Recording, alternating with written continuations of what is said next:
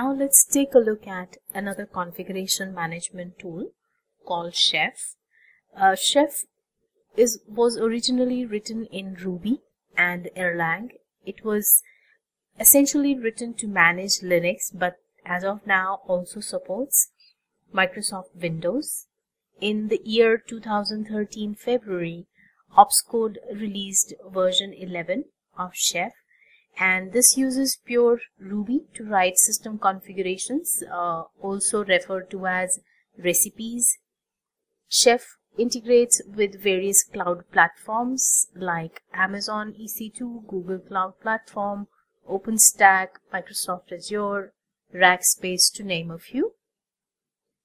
It also provides support for CentOS, FreeBSD, OS X, Solaris, Microsoft Windows, and various Ubuntu versions.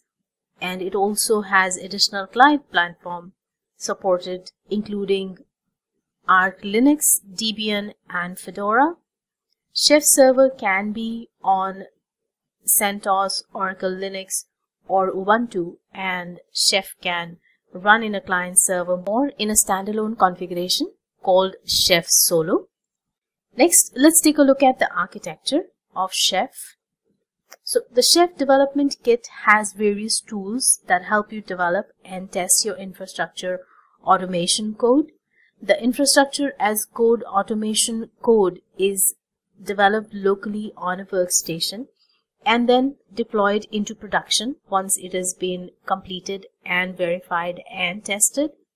Your Chef server is a central repository where all your Chef cookbooks reside, and your Chef cookbooks in turn have information about each and every node that is being managed by the Chef server.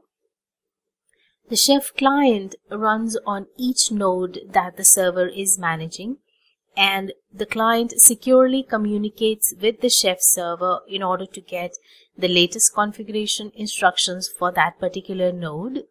These nodes could be web servers, database servers, app servers.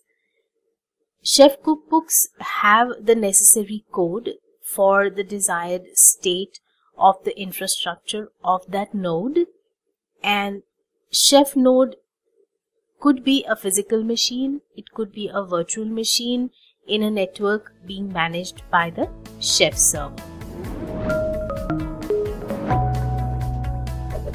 Hey, want to become an expert in cloud computing?